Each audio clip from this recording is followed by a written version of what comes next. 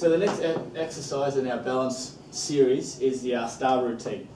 So this is a great exercise to use for your conditioned and deconditioned clients, particularly initially to assess their balance because it moves within a multitude of ranges of motion. So what I do here, and ideally with your client, you get them without their shoes, but for the purposes of today I'm wearing my shoes. What you'll get them to do is stand right in the middle of the STAR.